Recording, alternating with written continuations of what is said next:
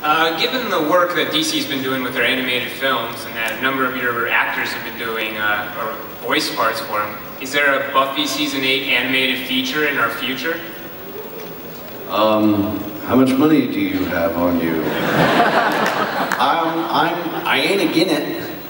We spent a lot of time and noble effort trying to put a Buffy animated show on the air, and with zero success. It still baffles me to this day. I'm also waiting for somebody to call me and tell me it's time to make that Serenity sequel, but...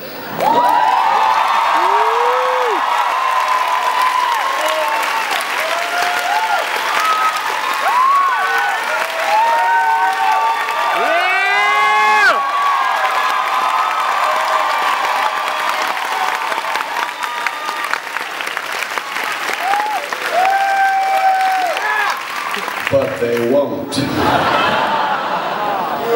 Sorry, just that much love, I had to destroy it. So, you know, I think it lends itself to it. It's right. It's like, when people say, should you make a Firefly musical? I'm like, no, that is a bad idea. That is like cops who rock.